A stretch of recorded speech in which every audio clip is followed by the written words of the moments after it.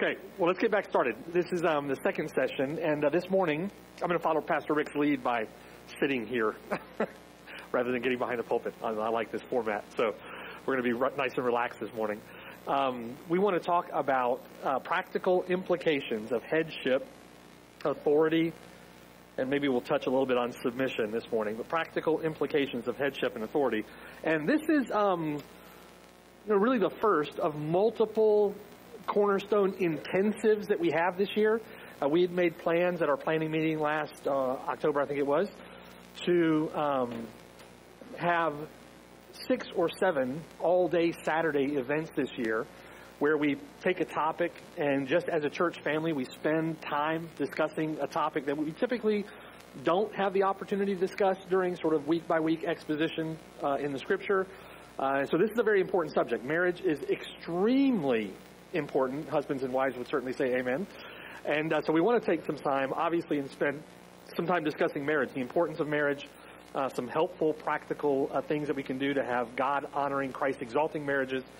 We want to spend some time doing that. But then also, throughout the year, we'll tackle other subjects as well. I think coming up on April 7th, there is an intensive, all-day intensive on parenting.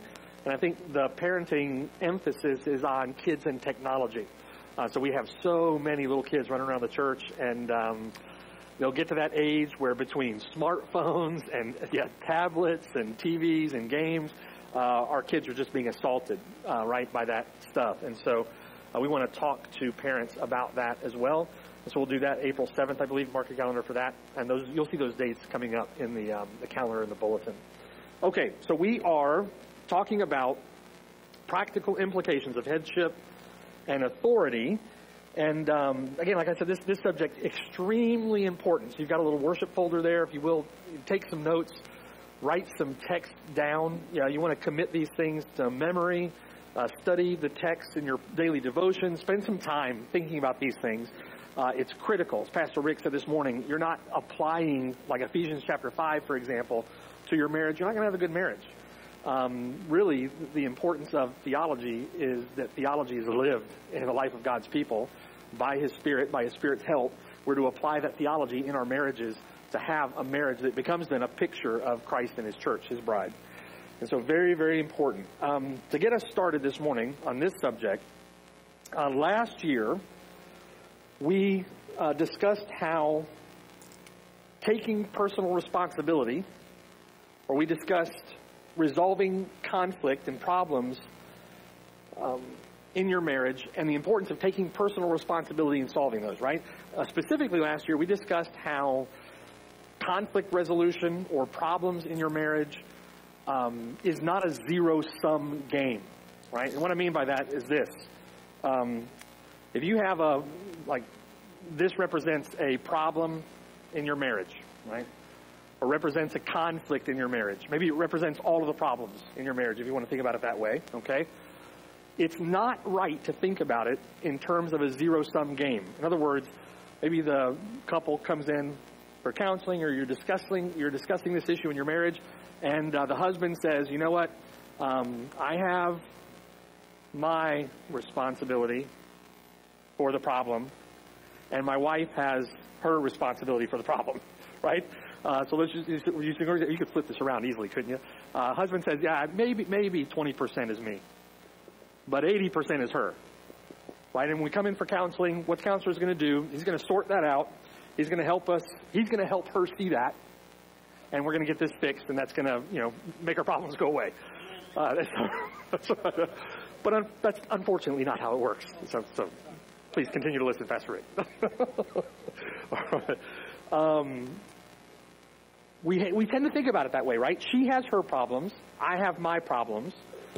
The husband is thinking to himself, if I can just get her straightened out over there, or she's thinking to herself, if I can just get him straightened out in this area, that everything's going to work out, everything's going to be fine. And what you get then in that kind of a zero-sum, what's a zero-sum game? A zero-sum game is when the parts equal 100, or you subtract all the parts, you get 0. It's one pie chart, right? It's one pie chart. And what you get when you view problems or conflicts in marriage that way is you get blame shifting. You get self-righteous, self-justifying blame shifting. What you don't get is you don't get each person in the relationship taking personal responsibility for the problem, right? A lot of times what you get is spouses, husbands and wives, blaming one another. It perpetuates this downward spiral that we talked about last year, right? Where if you're not taking personal responsibility for your contributions to the problem, then it begins this downward spiral that if you're not biblically confronting or biblically resolving conflict, then you see it show up in criticism. And that's step number one. And criticism is when you begin to belittle or demean, criticize your spouse, right? Again, it's not my fault, really. At the end of the day, it's her fault. It's not my fault, it's his fault, right? It spirals downward. Rather than biblically dealing with your conflict in love, you don't biblically address sin. You don't lovingly confront sin. You begin to build a case against your husband. You begin to build a case against your wife. Really ungodly, right? Puts your spouse in the position of being an adversary and not one flesh relationship with you. Right? You begin to be hostile toward one another. Resentful, bitterness sets in, anger sets in, unforgiveness. Right? You begin using words like always and never. She always, right? Or he never. And you begin to impugn their character. This begins the downward spiral. That is you take stock right now. Take stock right now of your relationship. If you've had those kinds of conflicts, either you're currently having them or that's been the nature of your conflict in the past, you're already in this level. Right? You're already in this level. If you've gone past lovingly biblical confrontation, lovingly biblically dealing with sin in your relationship, then you're already on the downward spiral. It's just a matter of where. All right? So if anger has come into your relationship, resentment, bitterness, unforgiveness, criticism, building a case against your spouse, she always, he never, those kinds of things are all indications of this, all right? Unchecked criticism leads to the second level, and these levels, mind you, are they can all be taking place at the same time, or you may skip around, but the next one is contempt. It gets ugly really quick, doesn't it? Contempt. You can read my writing, sorry. I'm going to try to do better this morning. Contempt. Unchecked criticism leads to contempt. Now you're harsh. You're hostile. You're rolling your eyes, right? She starts talking, you're like, oh. Those are signs of contempt. That hostility breeds in your relationship. You're spiteful. Contempt leads to, this is all by way of review, it leads to counterattack. Counterattack. And here is where you begin an offensive against your spouse. You begin using words that wound, maybe actions that harm or wound, right? Maybe the relationship, you get physical, you start bowing up on each other, right? You intentionally use language to harm or to hurt. You know where to press a button, like you know what's going to set him off, and so you put your finger right on it, right? Because you want to. It becomes a counterattack. And in this relationship, right, in this downwardly spiraling, out of control, ungodly, unbiblical relationship, your adversaries now, you're not on the same side, you're not on the same team, you're adversaries. And because you're adversaries, if you concede an inch, it feels like a loss. It feels like I can't lose. I'm not going to let them win 1 inch, right? I'm going to take it all. I'm going to insist that I win. Husbands really often have a tendency to bulldoze their wives. Wives have a tendency to become very emotionally lashing out at their husbands. That's the way this looks. You're now sort of enemies in the same household, the way you're acting, right? The way that goes. You know, there may be times, right, where these things don't take place, but as soon as there's a conflict, you see it, right? You see it, and you see it at one level or another. Counterattacks, eventually, all of this leads to collapse. So if you can sort of remember the 4 C's here, if you're not biblically confronting sin, biblically dealing with conflict resolution, then it's very likely you're at one stage or another of this kind of an ungodly, unbiblical, unchristlike, sinful spiral, okay? Collapse is when one or both withdraw, right? I can't get anywhere with him or her any longer, so I'm going to stop talking. The person raises something up, and it's like, okay, no, honey, I've got to work until 9 o'clock tonight. Sorry, I'm not going to be home, right? Or I'm going to go out with the guys tonight. I'm going to go out with the ladies tonight. I'm not going to spend time with you at home. Or a husband retreats to video games until 11:30, 12 o'clock at night. Wife goes to bed alone. Husband's out watching TV, right? Or the wife's, on the computer. Husband goes to bed. It's those kinds of things, right? You know what I'm talking about. You can all sort of imagine where these things are prevalent in a relationship, right? Think about maybe your own experience in your relationship. My wife and I were married before we were converted, and I was a miserable excuse. I'm not much better now, but I was a miserable excuse for a husband back then. So we have gone through every one of these levels. So maybe you have too in your married relationship, have seen these before. This reaches a point where one or both of you become exasperated and you just don't know what to do any longer, right? Everything sort of spirals down really quickly. The only peace you get is when things are either superficial or one of you is absent from the other. Just an ugly picture, right? This is an ugly, ugly picture. We've got responsibility to deal with that. Right? It must be dealt with. Must be dealt with in a biblical way, and we must honor the Lord in our marriages. We want to encourage you not to think about your marriage, problems in your marriage, or conflicts in your marriage as a zero-sum game. We want you to think about it this way. Each person has their own circle, and each circle is 100%. The wife has her responsibility. She is 100% responsible for the problems that take place in her marriage. 100% responsible for her contribution to that.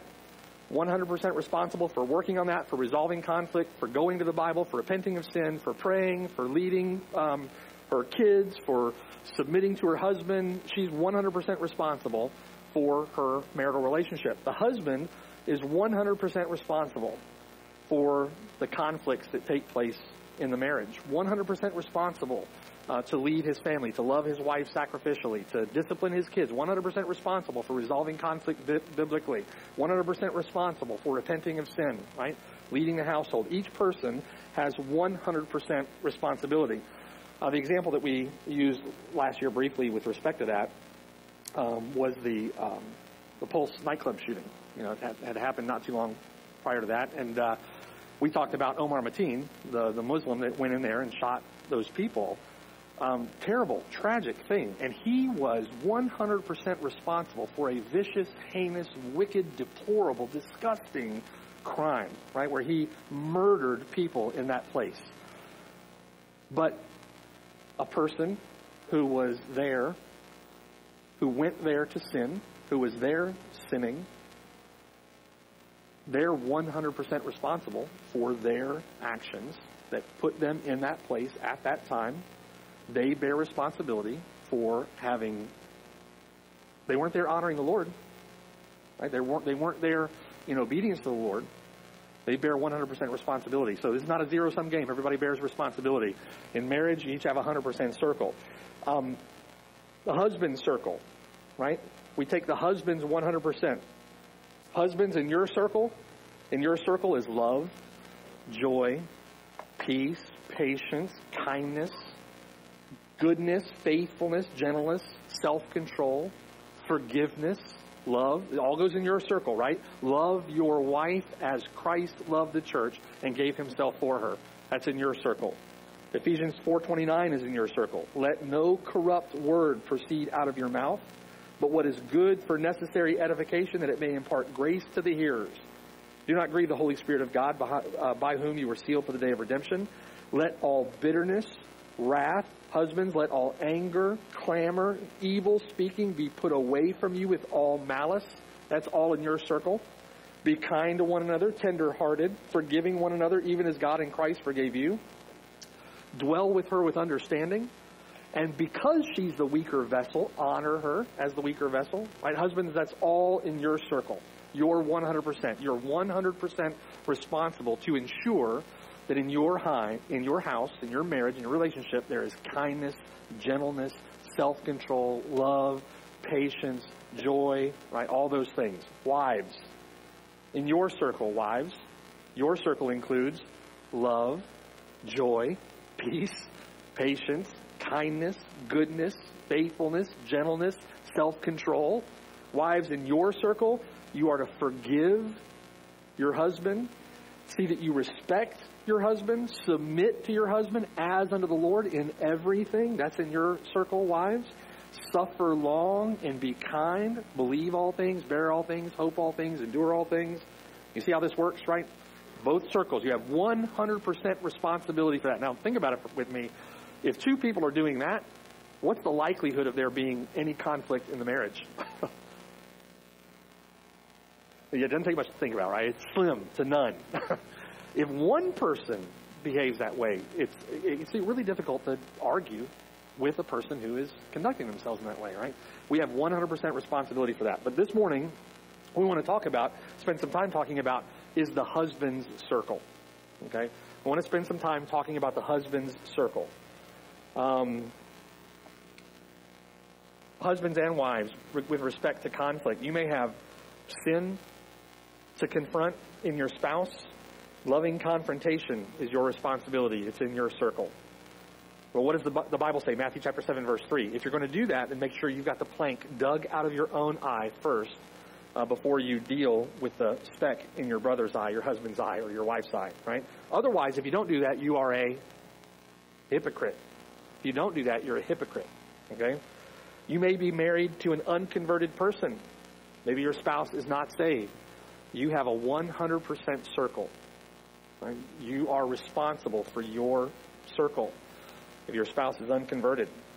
I think it's extremely important to note that although as individuals accountable to God, both husband and wife must take personal responsibility for laboring to maintain a godly marriage relationship.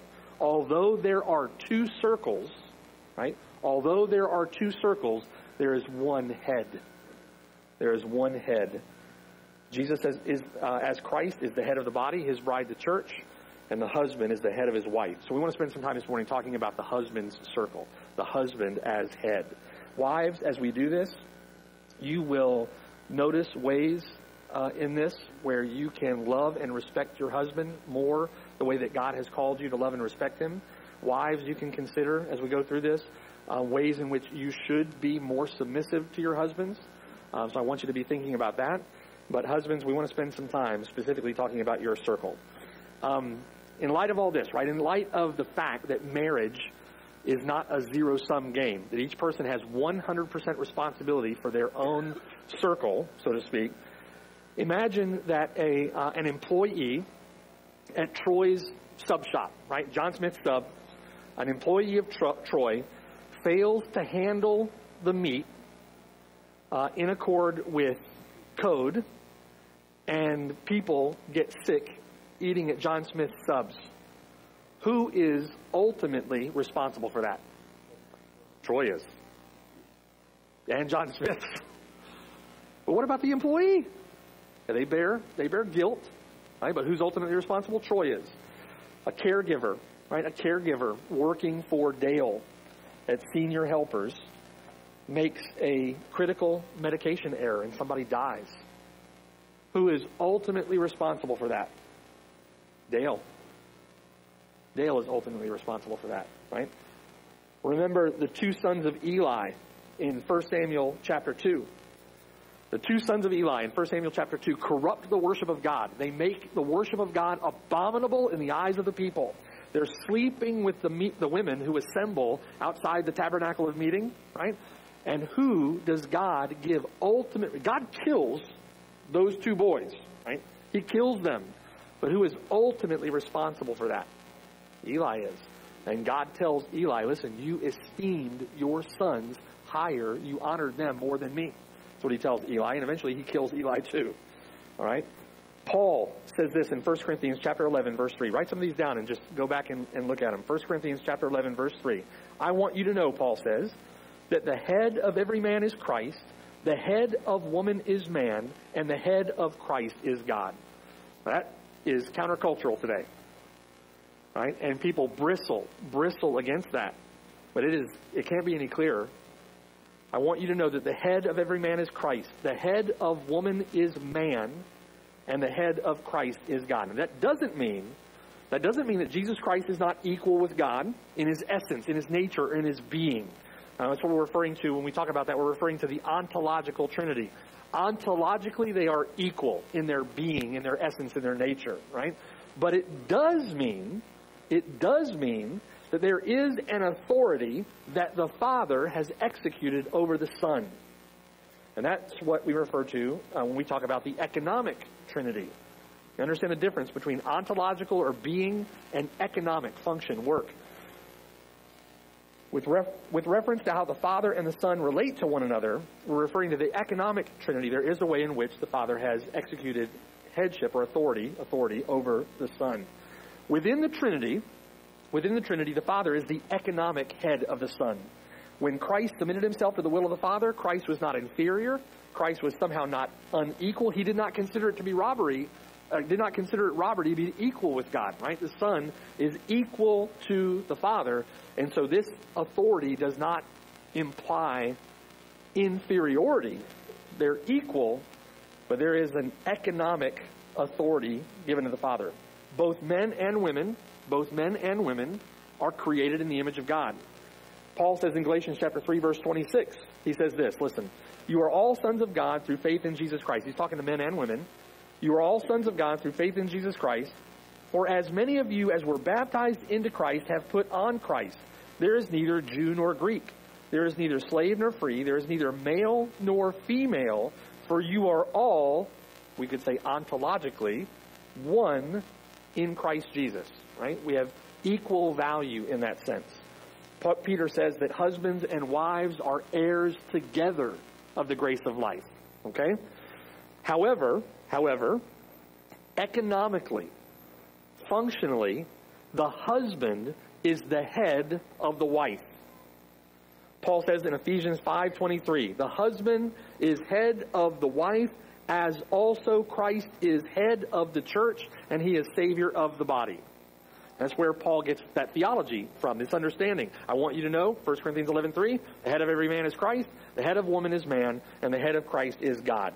Now, what's the point of all that? We've got to understand that reality, right? Women, wives, you need to understand that reality. Men, you need to understand that reality. And it's worth meditating on and thinking about. The man is head of the wife. What's the point?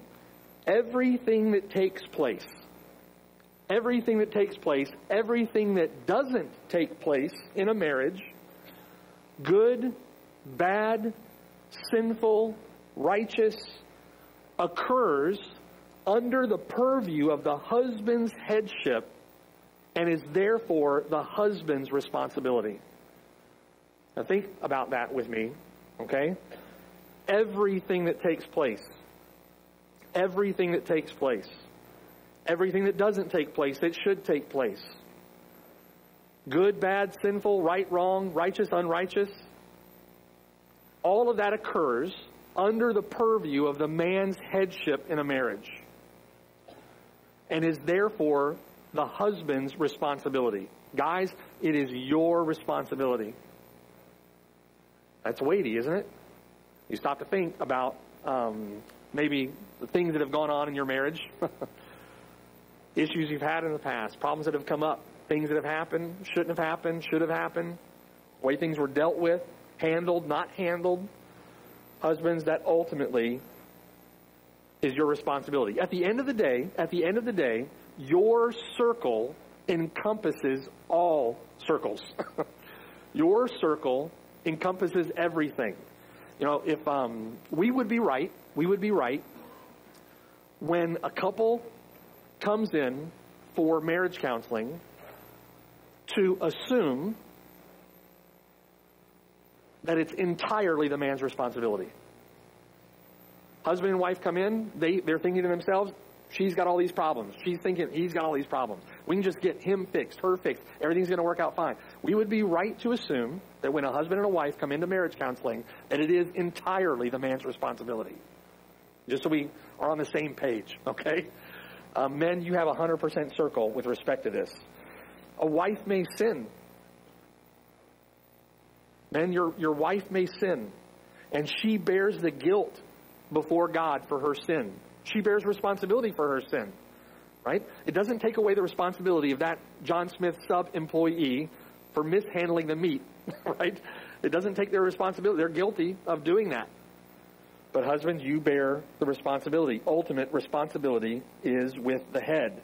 Doug Wilson, emphasizing the one flesh nature of a covenantal marriage relationship, said this: a husband can no more blame his wife for the state of their marriage than a thief can blame his hands.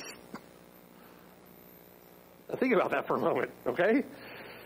Much of this comes from Doug Wilson. There's a couple of books that Doug Wilson wrote that's just really, really helpful. One's Reforming Marriage. Another one is called Federal Headship.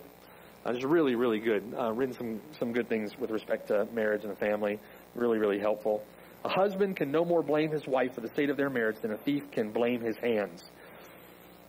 Note, though, that doesn't make the husband guilty for his wife's sin. Yeah, that's it, okay. Yeah.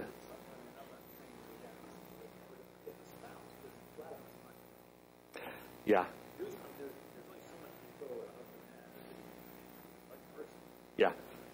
We're going to get there, so we're going to keep moving. And if I don't answer specifically, Q&A it. Okay, we're going to get there. We're going to get there. Okay.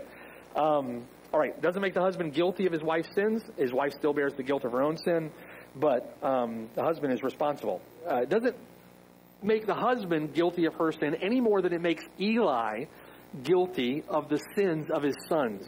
That makes sense? But Eli held responsible. Eli's held responsible. We're talking about covenant responsibility, right? Covenant responsibility. The husband has covenant responsibility for his wife and for his marriage, for his family. This kind of covenant love is displayed most gloriously in the person and work of Jesus Christ, right? We see that most clearly in the work of Christ for those he is covenantly responsible for. The Lord Jesus Christ didn't sin your sins. Right? You're guilty of sinning your sins. You're responsible for sinning the sins that you have sinned. Jesus Christ didn't sin the sins that you sinned, but he took responsibility for them on the cross if you're in him.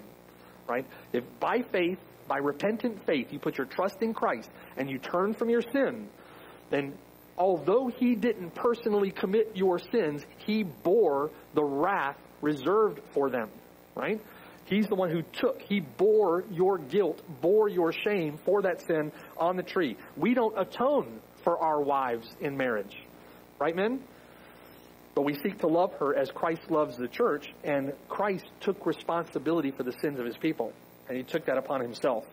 And we must do that by taking responsibility for her as the Lord has done with us. In the flesh, that's really difficult to do, right?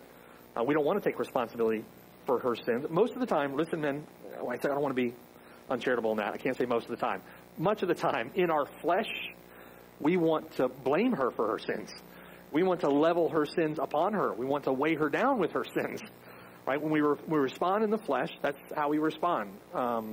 That's the flesh. That's natural man. We want to make her feel the weight of it, so to speak. In an argument, you may want to bulldoze her so that she feels the full weight of your sin. And the entire time you're heaping weight upon her, you're attempting to offload weight from your own shoulders. It's self-justifying, hypocritical, self-righteous blame shifting. That's what you're doing. Right? And guys, we can't do that. The example, I thought this one was a helpful one, is that husband's name is Bill. Right? Husband's name is Bill. Wife's name is Sue. Their last name is Smith. Then Bill is responsible for Bill and the Smiths. Does that make sense? He is the Smiths. He's responsible for the entity that is the Smiths. As an individual, he's not only responsible for his own person, he's responsible now for this corporate entity called the Smiths. He's responsible for a marriage, a family, a wife. Paul assists us with this in a text that Pastor Rick was going over this morning. Let's look at it again in Ephesians chapter 5. Ephesians chapter 5. And again, this is good, guys, to spend some time meditating on. And I want to give you some practical help to do that here before our time is up. But just to meditate about this a little more in depth, look at Ephesians chapter 5, verse 22. So Paul says here, wives, submit to your own husbands as to the Lord. So why, right? He tells wives, submit to your own husbands as to the Lord. Why? Verse 23, because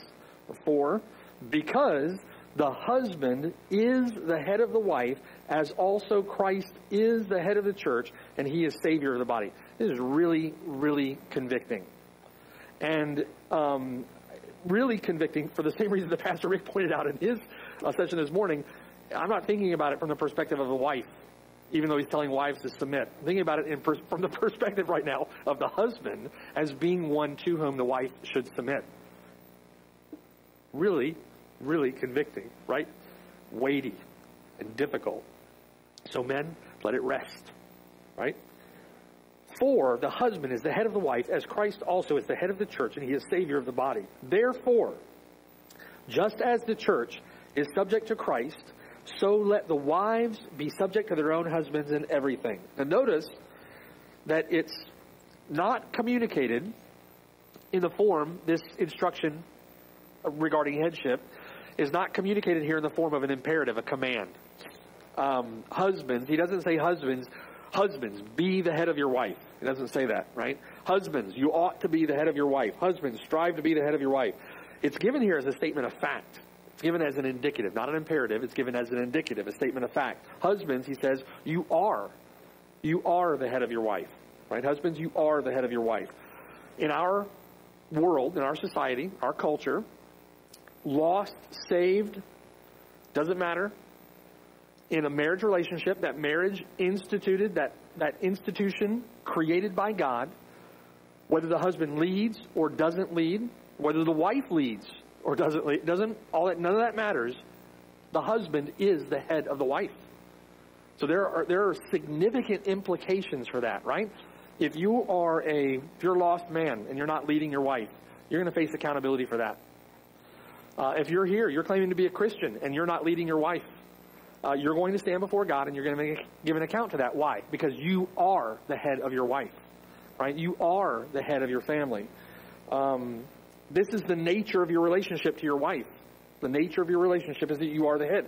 God has designed it that way. No matter how our culture perverts that and twists it, right? No matter how many Jacks and Steves get married, no matter how many domineering women marry weak, limp-wristed men, it doesn't matter. Men, you are the head of your wife. That's the nature of our relationship. God has designed it that way. And whether you think you are or think that you are not, whether you are leading or are not leading, right? Obeying or not obeying, lazy or disciplined, regardless, you are leading. You are leading. So you're either leading by your faithfulness or you're leading by your negligence, right? Some husbands run away from their responsibilities, right? They avoid their responsibilities. They'll divorce their wife, move to another state.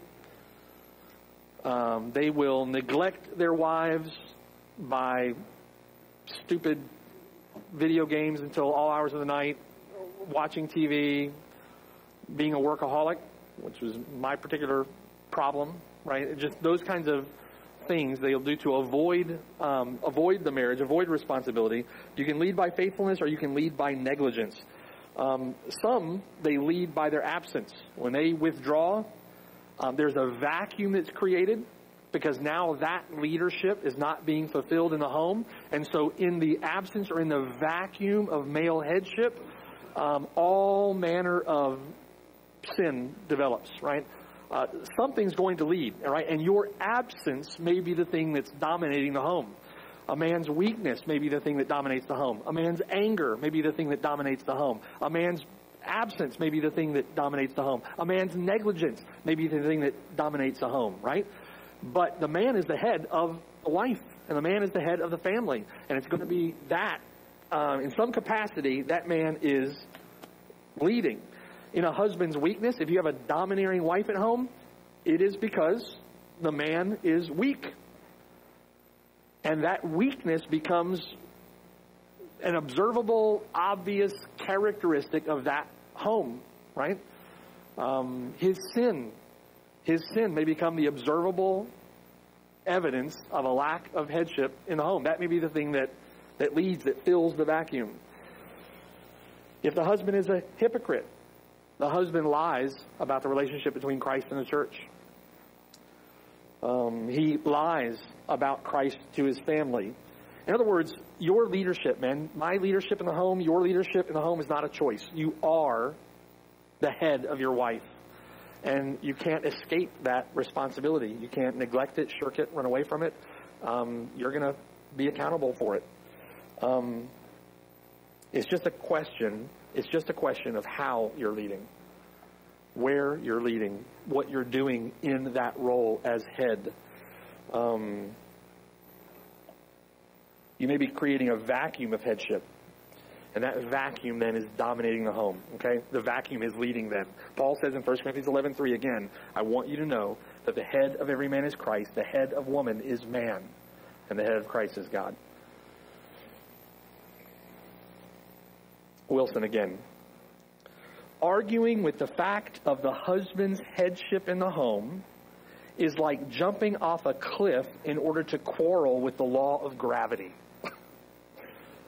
Marshal the arguments on the way down however you may like, he will eventually find himself refuted in a messy way. Right? You can't argue with gravity on the way down off the cliff. Imagine with me for a moment, right, as we think about this. Imagine, men, like right now, take stock of your weakness, right? Acknowledge for a moment your own particular ways of sinning in your relationship, your own weakness, your own failures, all right? And think for a moment, men, how would your wife thrive or flourish, enjoy under more Christ-like headship?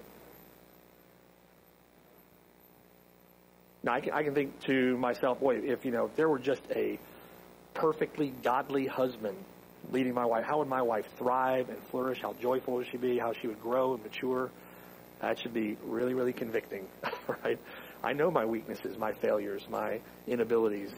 I know my own particular ways of sinning, right? So think about that, and then attain it, right? We have a responsibility we have 100% responsibility as head of our wives to be a godly head. As Christ loved the church, we're to love our wives. We are head of the wife as Christ is head of the church, head of the body. All right? Let's keep going in the text. This is Ephesians chapter 5. Look at verse 25. Here come the imperatives. Right? Here's how, then, you are to exercise your headship. Verse 25. Husbands, love your wives, just as Christ also loved the church and gave himself for her, that he might sanctify and cleanse her with the washing of water by the word, that he might present her to himself, a glorious church, not having spot or wrinkle or any such thing, but that she should be holy and without blemish. So, in this way, husbands ought to love their own wives as their own bodies. He who loves his wife loves himself. For no one ever hated his own flesh, but nourishes and cherishes it, just as the Lord does the church. So he gives two examples here of how men are to love their wives. First, verse 25, just as Christ also loved the church and gave himself for her. That's one way. The second way is just, verse 28, just as their own bodies. He who loves his wife loves himself. All right, so first, we're to love our wives just as Christ also loved the church and gave himself for her. We talked about the covenant responsibility that the Lord Jesus Christ took for his own people, right? He died for their sins, paid the penalty for their sins. In John chapter 12, verse 27, the Lord says, "Now my soul is troubled, and what shall I say? Father, save me from this hour? But for this purpose I came to this hour." You remember this text when we're going through the Gospel of John, the Lord Jesus Christ coming to the cross has an understanding of what's about to take place, right? What we see on the cross is not the fraction of it, right? You've heard the term synecdoche.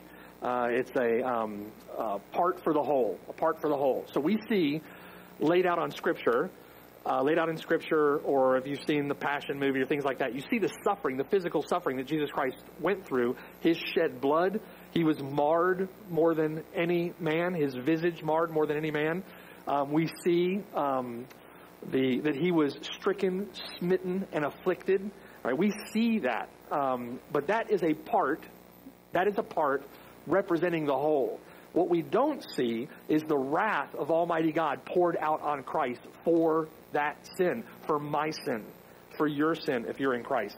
That's the cup that had Jesus Christ in anguish, in horror in the garden, right? That's what he was sweating great drops of blood over, right? That's what had him praying to the Father, if there's any way that this cup can be removed from me, Lord, let it happen. Nevertheless, not my will, but your will be done, right? That is what the Lord Jesus Christ did for his bride. Can you imagine the Lord Jesus Christ complaining about his bride? Can you imagine the Lord Jesus Christ pointing a wagging finger at his bride?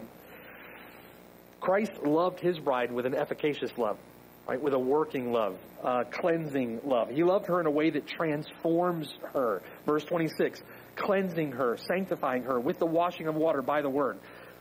That's how Christ loved his bride, and that's the command we're given in verse 26, that we should love our wives that way, that we should sanctify and cleanse her with the washing of water by the word. That she might be presented to Christ, a glorious church, not having spot or wrinkle or any such thing, but that she should be holy and without blemish. It's in this way that husbands are to love their wives, right? He assumes responsibility for her sanctification. He assumes responsibility for her increasing godliness. The husband assumes responsibility for her increasing Christ-likeness, right? He assumes responsibility for her. Husbands are responsible for their wives. Husbands, you are the head, right? We are the head. He's not merely defined. His love is not merely defined by what he feels, but the Lord's love is defined by what he accomplishes, by what he does. We need to define our love for our wives in the same way, right? By what we accomplish in them, for them, through them. We need to have that same kind of thought process of wanting to see her more godly, wanting to see her more Christ-like. And when she's not, we bear responsibility for that. We are the head of the wife, right? It's a weighty responsibility, right, guys? Secondly, we're to love our wives just as our own bodies. He who loves his wife loves himself, the Lord says, or Paul says there in verse 28, which means you should care as much for the well-being and joy of your wife as you do for your own well-being and joy, your own welfare. Right? Look at verse 30.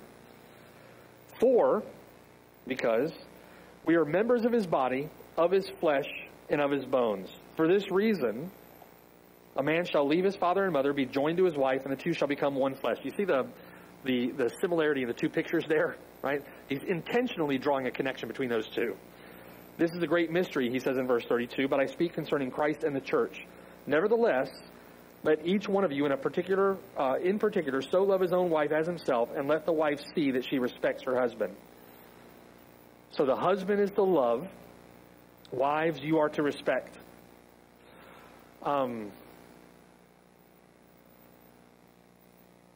Wives, as you sit there and think about these responsibilities of your husband, should it not engender respect for him? That he voluntarily takes on that kind of weight for you? Husbands, in marrying your wives, you took that responsibility. It is your responsibility. Now, wives, see to it that you respect your husbands, right? See to it that you respect your husbands. Now notice how those commands are also suited to the particular needs that we have in the relationship. It's also suited to God's design for male headship. The husband needs to be respected. A wife needs to be loved, right? Women need the kind of love expressed in Ephesians chapter 5 in order to flourish and to thrive. Men need the kind of respect that's being called for, demanded in Ephesians chapter 5 from the wife. And wives, you're required to give it. Men, you're required to give love. Ladies, you're required to give respect. Not because, husbands, you have earned respect, and not because, wives, you've earned that love. We don't deserve it. We don't deserve it, but it's required by God that we give it. These are covenant responsibilities. Men are required to love their wives sacrificially in the ways that we've discussed. Women required to respect their husbands. So here's how male headship works then, all right? Men, your circle involves 100% responsibility for seeing that Ephesians 5, among other texts, right, are obeyed. You read a text like Ephesians chapter 5, you bear 100% responsibility for seeing to it that Ephesians 5 is characteristic of your home. It's also your responsibility to see to it that Romans 13 is characteristic of your home. That 1 Peter chapter 3 is characteristic of your home, right? All these other texts. You are responsible for her role. You are responsible for your role. You're responsible for her role, and you're responsible for your role. You are the head. It's safe to assume that if there are problems in the relationship, those problems are completely your responsibility. It doesn't mean that she doesn't bear guilt for her sin in the relationship, and you must love, as part of your responsibility, to lovingly confront her in sin and to lovingly deal with sin in the relationship, but you are responsible. If a man then is complaining about his wife, now think with me, okay? If a man is complaining about his wife, he is not exercising biblical headship in the home. And worse than that, he's slandering his wife. He's gossiping against his wife, right? It's malice. If a man is complaining about his wife, he is not exercising biblical headship in the home. If you're complaining about your wife to yourself, under your breath, in the car, on the way to work, listen, it's your responsibility. Stop complaining. What are you going to do about it? Yes. Yes, please, brother.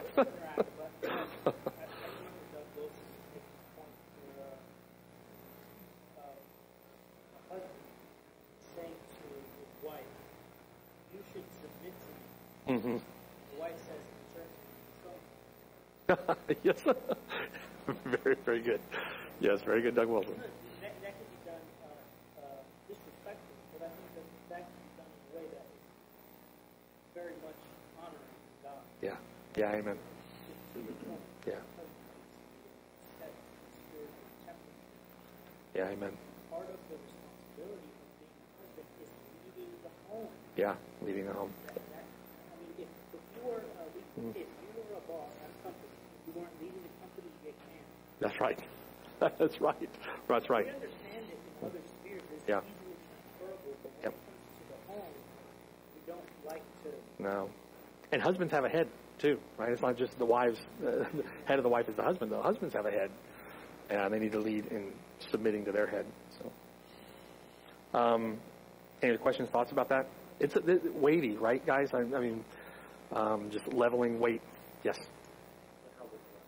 Pardon me? Yeah, how worthwhile. Amen. Amen. Mm-hmm. Yeah. Yeah. Yeah. Yeah. Yeah, amen. Yeah. Yeah.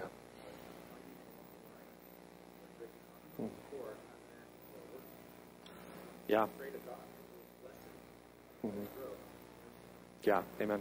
You know, and think about that too with respect to work. I mean, just a little incidental aside with respect to that.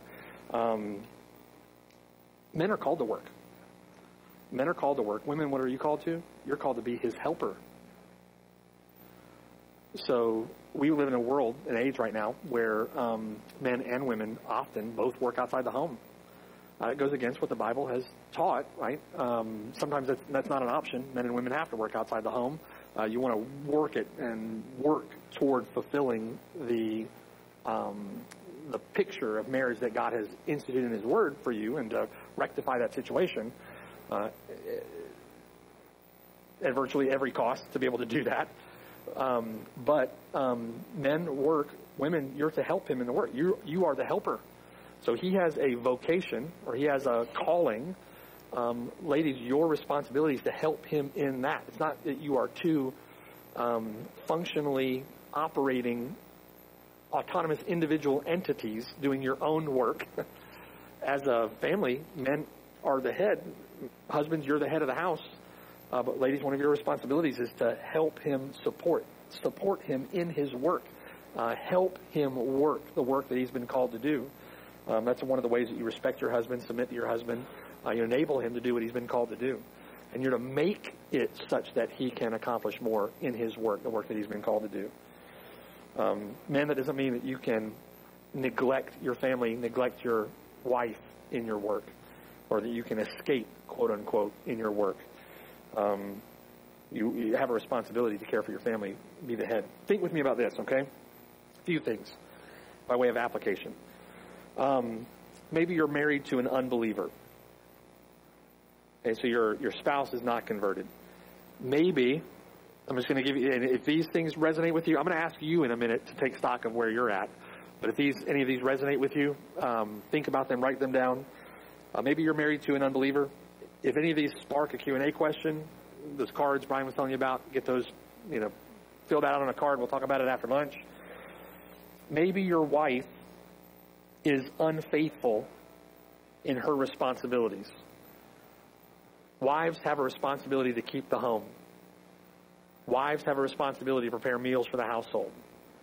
Wives have a responsibility to be managers of the home while husbands are managing the work. Wives, that's your responsibility. Now, husbands, if your wives are working full-time out of the house, well then, like you said, you need to go back to a Titus 2 model for marriage, or you need to pitch in then, right? I mean, that's a situation you have put her in. And it's a wicked deception of feminism in our day, this whole double income, wives working out of the home, because what it ends up doing is it ends up oppressing the wife even more. She's oppressed by a weak, limp-wristed husband, and then oppressed by having to work outside the home and do things that the husband won't do in the home. So she ends up doing both, right? Don't do that to your wife, right? But maybe she's not being faithful in her responsibilities. Maybe she's not teaching the kids in the way that you understand the Bible, the way that she should be teaching the kids. Maybe she's unfaithful in following the Lord, right? She's not active in commitment to the local church. So around here, she's not being faithful. Maybe she's not being faithful in evangelism. She's not being faithful in coming to small group. Maybe she's not being faithful in reading her Bible. Whatever that is, right? Think with me for a moment, right? Maybe things have deteriorated in your marriage so far to the point now that you have forfeited any ability to influence her, because things have gotten to be the point where it's so bad that you can't lead any longer, or that she won't listen, or that it just erupts in virtual violence, right? And when you bring something up, maybe your wife, your family, is now so spiritually malnourished because of your negligence that you don't know where to start. Maybe you've handled yourself so poorly in the past that you have lost the respect of your wife. Maybe you're concerned about the amount of money that your wife spends. Maybe you're concerned in your home with habits of entertainment, right? How much TV she watches or doesn't watch, your kids, how much they watch or don't watch, right? Choices about that, how the home's kept. Maybe the problem is around a lack of intimacy in the home, right? how your wife views intimacy, how frequently you are or how infrequently you aren't intimate. Maybe that's the problem. Maybe it's how the kids are disciplined, how they're talked to.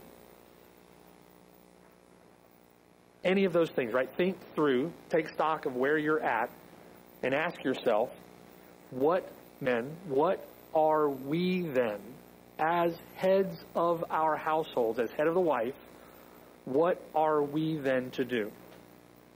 What is your responsibility? You are the head of your wife. You're the head of your household. What it doesn't entitle you to do is to get angry. What it doesn't entitle you to do is raise your voice. What it doesn't entitle you to do is complain or get bitter or get resentful or resort to, harsh words with your wife. It doesn't entitle you to be self-righteous or self-justifying. It doesn't entitle you to ignore the plank in your own eye. It doesn't entitle you to walk around the house stomping around like a despot or a tyrant, right? It doesn't entitle you to be that way. But what are we as the heads of our household to do practically? Let me give you some things to write down. 1, confess your own sin before God and repent. If any of that is the state of your home, or if there are problems like that are just neglected, they've not been dealt with, then you bear responsibility, man. Confess your sin before God and repent. You bear responsibility. Acknowledge the ways in which you have contributed to the circumstances. Right? You have contributed to the circumstances. For the typical husband, that list will be lengthy. Right? Bear responsibility. Confess your own sin before God and repent. Number 2, we must begin by confessing the sins of our household before God and assume full responsibility for them. To the degree that your marriage doesn't reflect a Christ-exalting, God-honoring marriage, then confess the sins of that. Confess the sins of your marriage, the sins of your household. Like Eli should have confessed the sins of his sons. You confess the sins of your household before God, and you assume full responsibility for them. You bear full responsibility for them, right? I'm preaching to the choir. As I say those words, I feel the weight, right? Feel the weight. As covenant head of your household, you, men, are responsible to confess the sins of your household. And so we're clear here, right? I want to be clear. Your wife is not the proverbial noisy neighbor. In other words, the problem isn't over there with her. The problem is over here with us, right? Right, men? The problem is not with her. The problem is with you. Part of your confession should be the many times that you blamed her, the many times that you failed to take responsibility, right? If you've lashed out at her, used harsh words with her, if you've ever laid a finger on her, right, we bear responsibility, men. Acknowledge your own failure to exercise your headship appropriately and assume full responsibility for it. You are responsible, right? 3rd, run all of it through the filter or the lens of loving your wife as Christ loved the church. You're going to confess your own sins before God. You're going to confess the sins of your household and assume full responsibility. And 3rd, you're going to run everything that you think, everything that you're thinking about, everything that you're now contemplating working on, you're going to run that through the filter or lens of loving your wife as Christ loved the church. In other words, in what you now begin to acknowledge as sin or problems or whatever the case may be, it's not because of your tyrannical scruples. But you're going to be loving towards your wife, sacrificial towards your wife. Needs to be run through the filter or the lens of loving your wife. Is it going to be beneficial for your wife? Is it going to be sanctifying for your wife? Is it going to be helpful to your wife to fix these things? Run it through the filter or the lens of loving your wife as Christ loved the church. Number 4, when and only when you have accepted full responsibility from the heart for the spiritual condition of your home, when that is understood, when the weight of that is felt, when you have mourned over that, when every shred of self-justifying, self-righteous blame shifting has been put off, when you've taken the nasty plank out of your own eye, in other words, then sit down and talk with your wife, right? Number 4 is to sit down and talk with your wife. And you need to be in a spiritual place where you can have that conversation in a godly way. You need to be spiritually capable, spiritually ready to have that kind of a conversation. Confess your sins before God. Confess the sins of your household. Assume full responsibility for them. Run it all through the filter or the lens of loving your wife as Christ loved the church. And then when you have fully accepted responsibility, sit down and talk with your wife. Now, let me give you some guidelines for that conversation, right? Some guidelines for that conversation. One is you're not going to have that conversation in an accusational way. You're not going to sit down and accuse. You're not there to accuse, right? If you start accusing her, go back and repeat step number 1 through 4. Right? You're not there, right? You must acknowledge the reality of her sin. You must acknowledge the reality of her negligence, if any. You're going to acknowledge the reality of her sin, that for which she is truly guilty, but you're not going to have an accusing spirit. In other words, you're not there to point out her need for repentance. You are there repenting. Make sense? You are there in a heart of repentance. 2, do not accuse. 2, confess your failure to her in exercising headship. Confess your negligence in loving her. Confess your failure in dealing with this. You're confessing your failure. 3, then make clear what your expectations are. So to that point, make clear what your expectations are. Do not accuse, number 1. Do not accuse. You're not going there to accuse. Number 2, confess your sin, confess your failure in exercising biblical headship. 3, make clear what your expectations are for her and for your household in the future. There are things that your wife must do that you cannot do for her.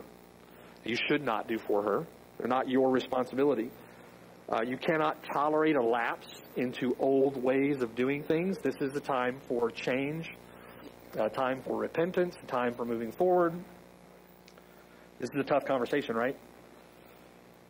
Gently explain that these are things, or that this is something that must be done. In this conversation, you have to exercise patience, gentleness, kindness, goodness, self-control. And you're not as much pointing her to repentance as much as you are exhibiting the fruits of repentance here. 4, you must have plans or something in place for regular checks, regular communication, regular prayer, regular Bible study regarding these things.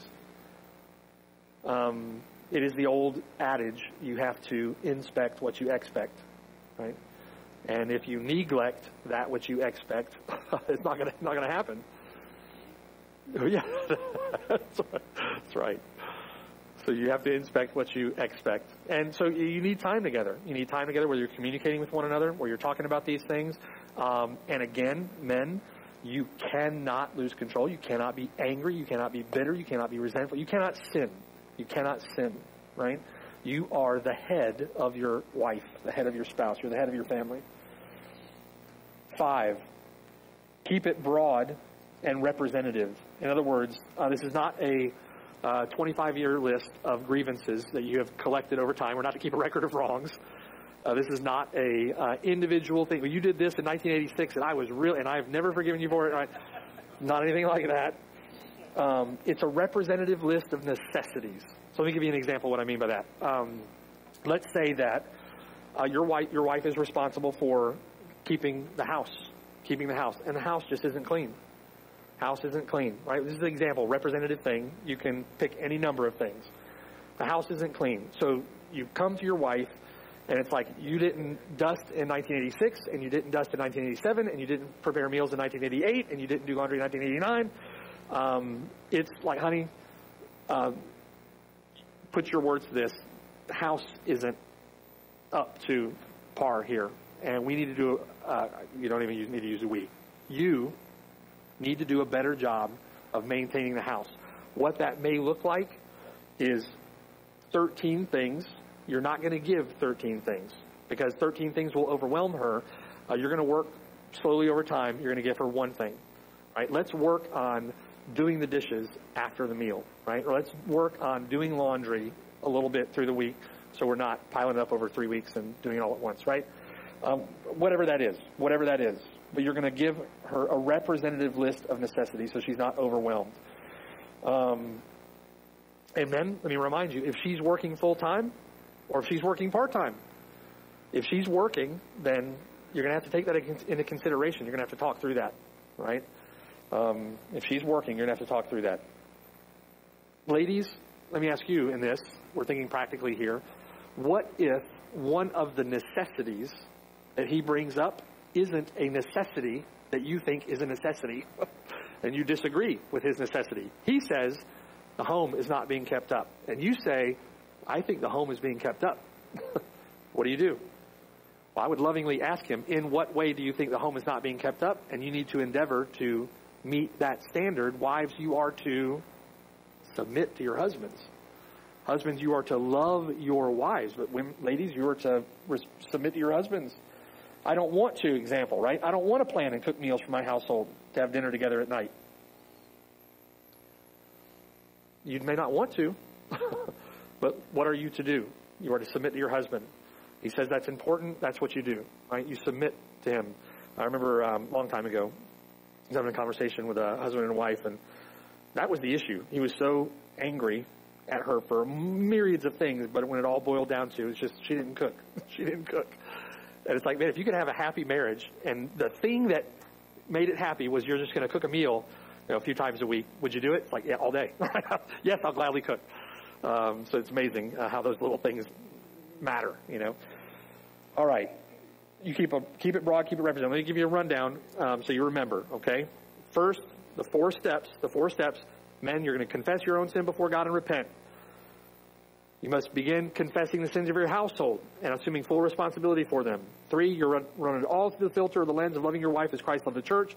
4, when you have assumed full responsibility from the heart for the spiritual condition of your home, then you're going to sit down and have a conversation with your wife.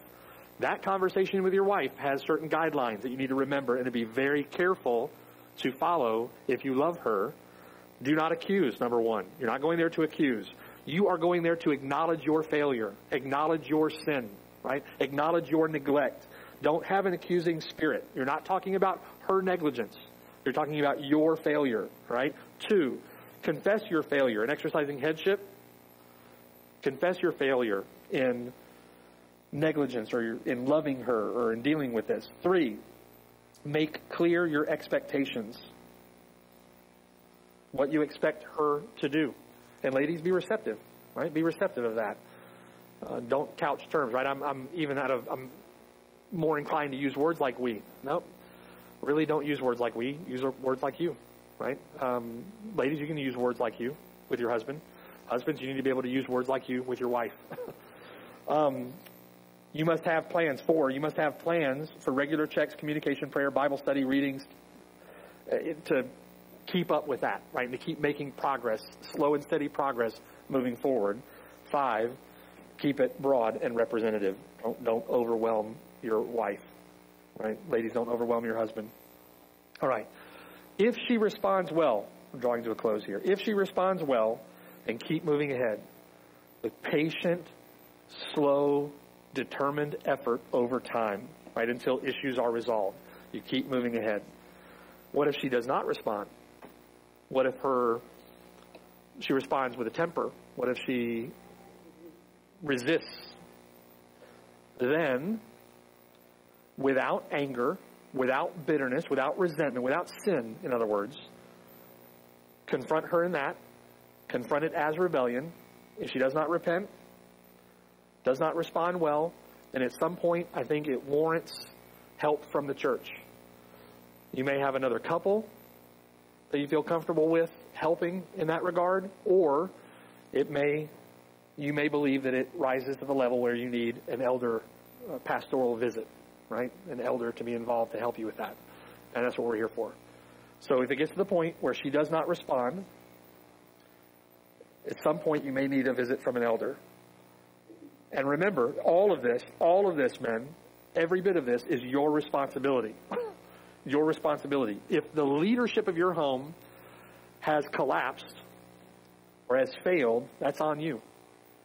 Right? If the leadership of your home, the governance of your home, the way that your home is operating, if that in any way has broken down or failed, that is your responsibility.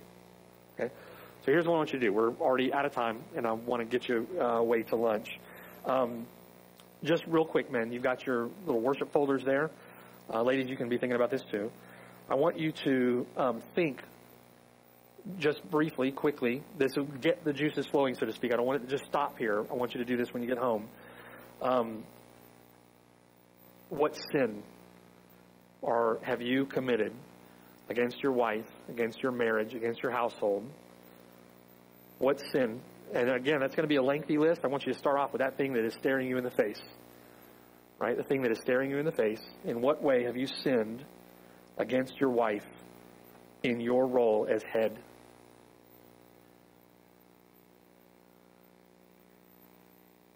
Ladies, while they're thinking of that, you can be thinking, what way have you neglected to submit to your husband? What way have you neglected to respect your husband? What way have you neglected in meeting the expectations that your husband has for you as his wife? What way have you sinned in that? Okay? So men, as you're thinking of that, generally speaking, there's something that's right. It's like staring you in the face. Doesn't take half a day to come up with that. So I'm going to move on. Men, the next thing you want to do, and again, this is just the starting point, is confess the sinful state of your household. In what way is your marriage, in what way is your household not measuring up?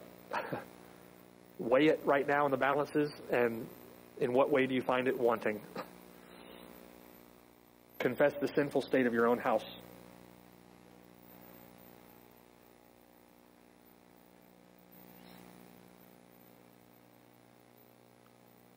All right, and then lastly, I want you to think about this, ladies. This is specifically for you. Knowing that, men, you're going to stand before God, and you're going to give an account. Ladies, knowing that this is the responsibility that husbands have for you, the responsibility that husbands have undertaken voluntarily for you to be your husband, then what manner of respect and love and submission do you think is due him? Right? Knowing that this is the responsibility that your husband has, that weight is on his shoulders, then what manner of respect, love, and submission do you think is due to him? One of the reasons that the Lord says, right, that husbands are to love their wives as Christ loved the church, but it's also thinking of the weight of that responsibility. One of the reasons that the Lord says, ladies, right, submit to your husbands in everything as unto the Lord. See that you respect your husband. You owe him respect. You owe him submission. Right? It's required by the Lord. Same way, husbands, you got the weight of this responsibility on your shoulders. Right? And let's pray that the Lord will help us do all this. That is a tall order, right? All right. Well, hopefully that will get you started. But again, this is only a starting point. I think we need to go home and do some homework, right? I pray that we all would, and that we'll have marriages that honor the Lord. Let's pray. Father in heaven, thank you, Lord, for this time together to think through your word, the weight that brings upon us, the very weighty responsibility that you've given us. Lord, help us to see that, to see it in how you have loved us and have given yourself for us, how you shed your blood on Calvary, how you bore the wrath of God for us, how you now freely give us all things, how you sanctify us and cleanse us and conform us into your image, how you instruct us and correct us and rebuke us and encourage us and comfort us and love us. Lord, help us to love our wives in that way.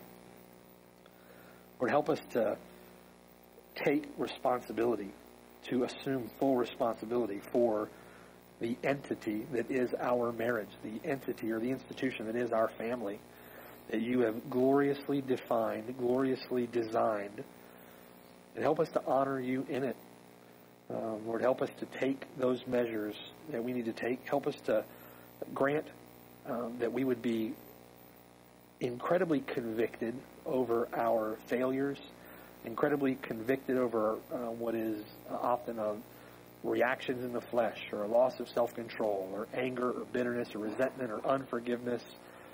Please, Lord, convict us over that. Grant us genuine repentance. Help us to mourn our sin against you and the sin against that we've sinned against our wives, our families. Lord, and help us to bear the responsibility that you've given us to have a marriage that pictures Christ in the church, the relationship of Christ to his bride. Help us to love our wives in this way, to love our families in this way. Help us to love you in this way, and to be testimonies of your grace. We know that apart from you, this is gloriously impossible, Lord, and that it's only possible, and we are only capable by virtue of your Spirit at work in us to bring us to this. God, so I pray we are woefully and hopelessly, shamefully unable to do any of this apart from you. So please help us. We need help in it. Help my brothers to be the godly men, the godly husbands, the godly fathers that you've called us to be. Help my sisters to be the respectful, submissive, loving wives that you've called them to be. And help us in all of this, Lord, to honor you. We pray these things in Christ's name. Amen.